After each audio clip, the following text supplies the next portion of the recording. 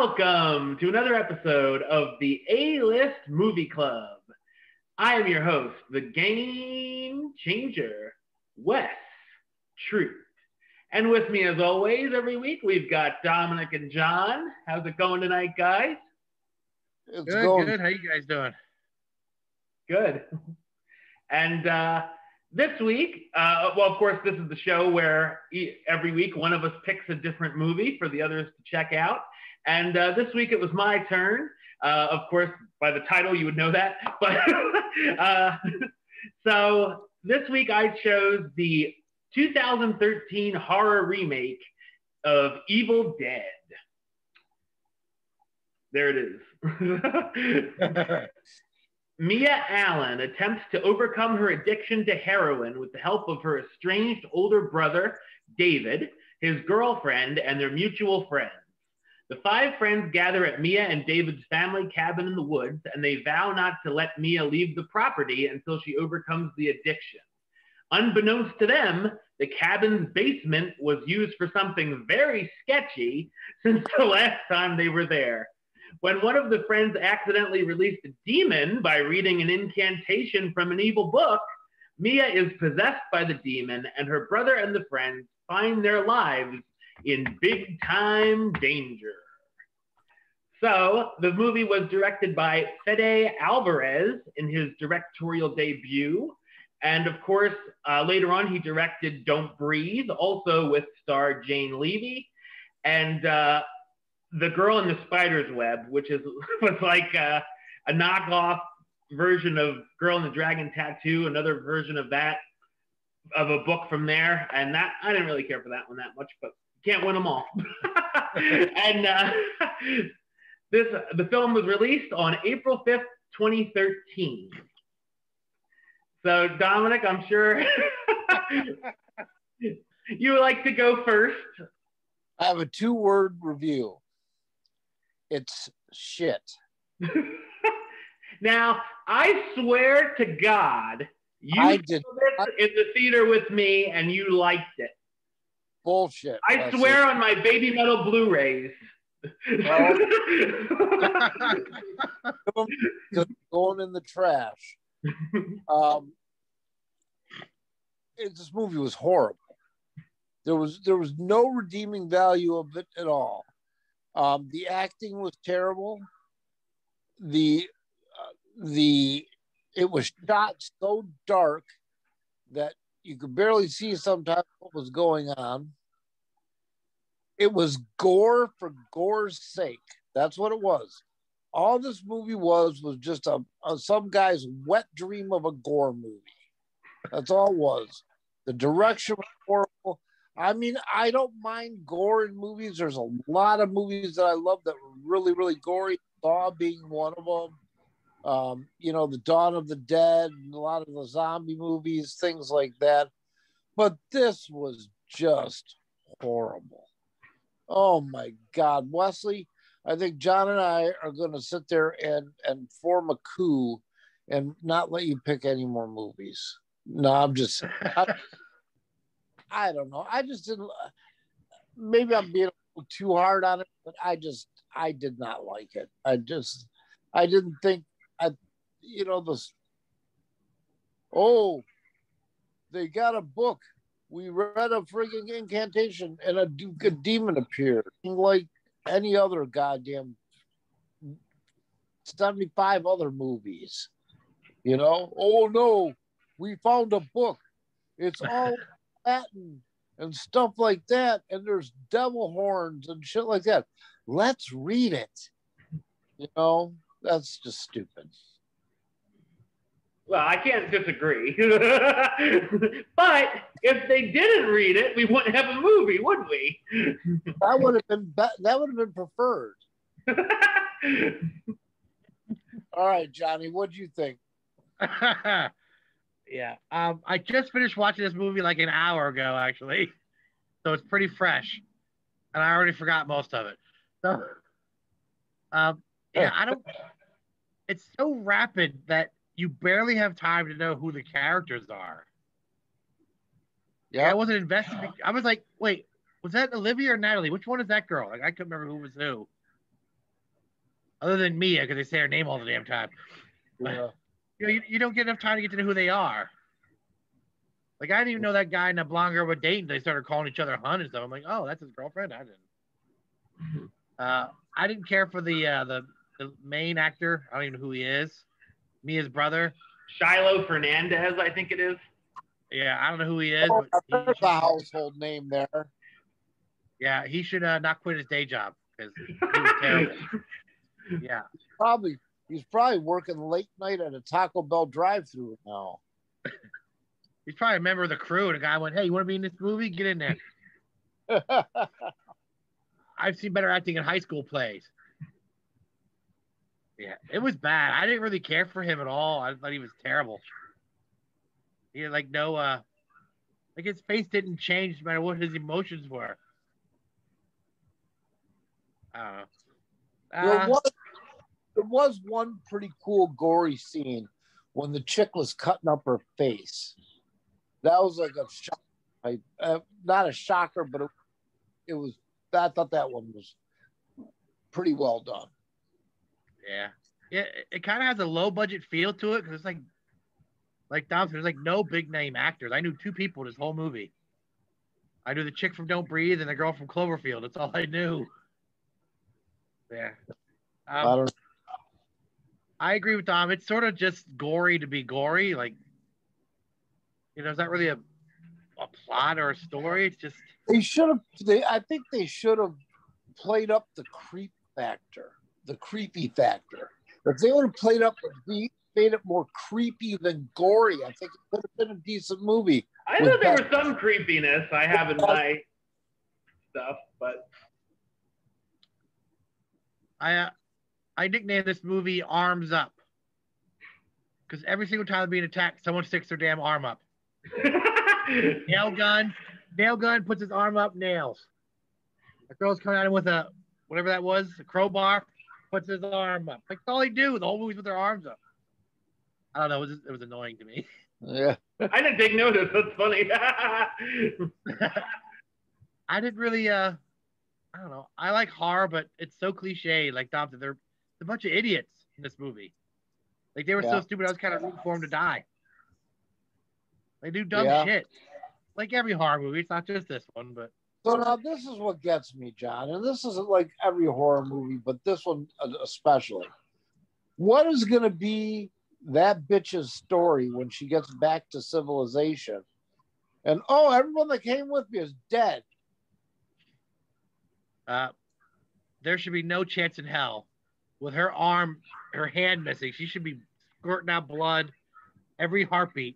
She should bleed to death before she even gets anywhere. Right. She should be halfway in the woods and drop over. Right. I mean, seriously. She walked around like it's an everyday thing. I lost my hand. No biggie. Yeah. There was a scene that was cut in the mid-credit scenes of someone driving by and picking her up in a truck, by the way. But still, she should still be bleeding all over the place. Oh, well, there's a lot of things that... Dade. Huh? Yeah. You should be dead. All right. So now I'll jump in and be this movie's White Knight. I thought it's one of the better horror remakes of its era when everything was coming out. The Friday the 13th, The Nightmare on Elm Street, The Texas Chainsaw, when they were remaking everything, the Zombie Halloween. I thought this was one of the better ones. Because it has the spirit of the original film, but also pays homage and respects the original, and does its own thing in the same way. I think it's a nice throwback to 80s horror. I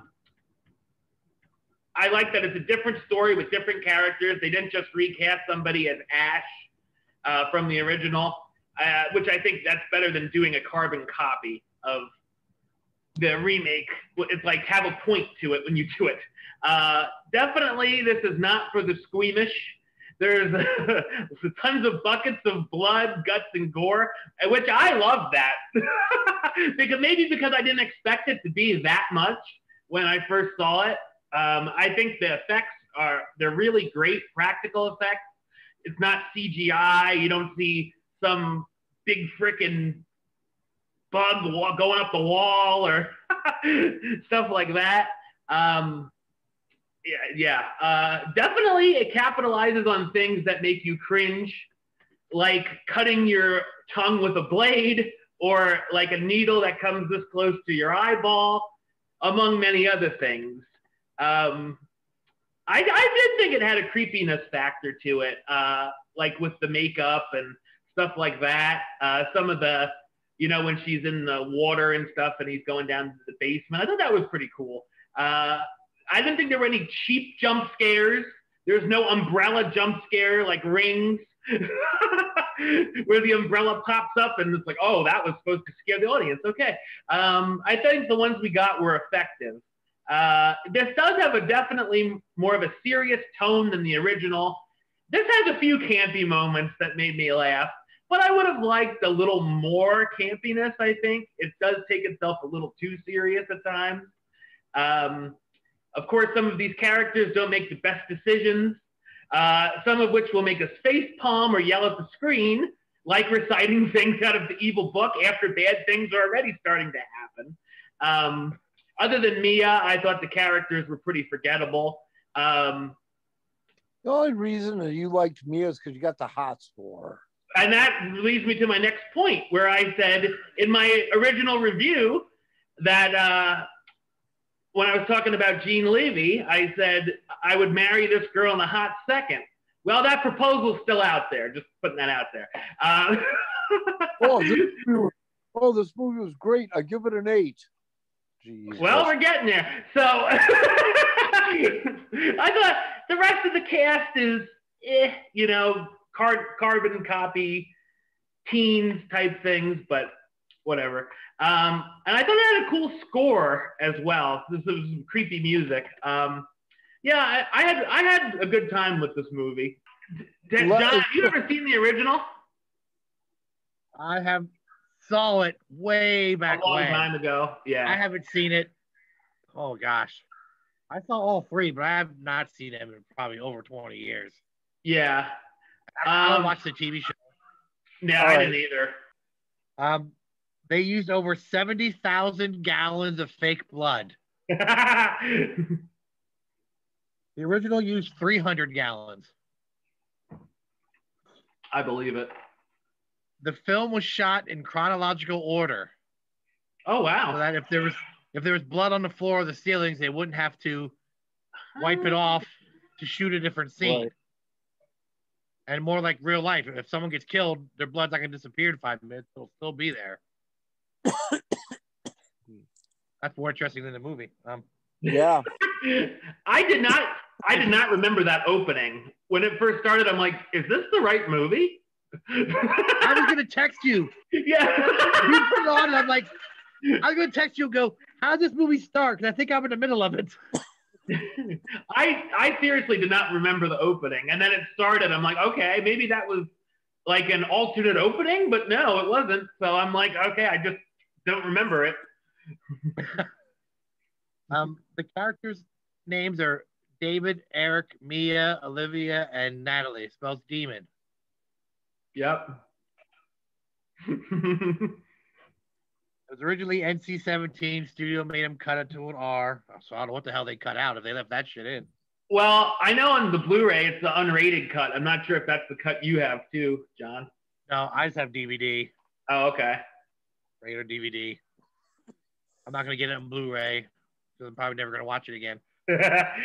I probably will. Just because you got a boner for the star. I was watching going, you like this chick because she's like a demon for 90% of the movie. Like she's not even, I'd totally be bad if that was me in that cabin. When the producers approached Sam Raimi and Bruce Campbell about doing a remake, Sam Raimi was great, enthusiastic. Bruce Campbell said no. So they told him, well, no one's going to play Ash. We're going to start over the whole new crew. And then he was like, oh, okay. And he was on board. All practical effects, no CGI. This is in the same continuity as the original 3. Oh, wow. So it fits in the timeline. There was supposed to be a sequel with Ash and Mia teaming up, but since this didn't do well financially, they nixed that and turned it into the TV show, which again I've never seen. I did hear that there is a sequel in the works, though, still. Oh, okay. Why? I don't know who's going to be in it, but Why? The question would be more like, why are they making it, not who's going to be in it. Yeah. Who another girl had the role before she dropped out? Lily Collins. Oh, yeah, Phil Collins' daughter. Yeah, she dropped out and then it went to your girlfriend. Well, she obviously got more sense. No, let's rate this pig. All right, you can go first. 1. I have trivia too. Oh! Wow. Wow, 1. That's like Howard the Duck territory. Almost. Wow.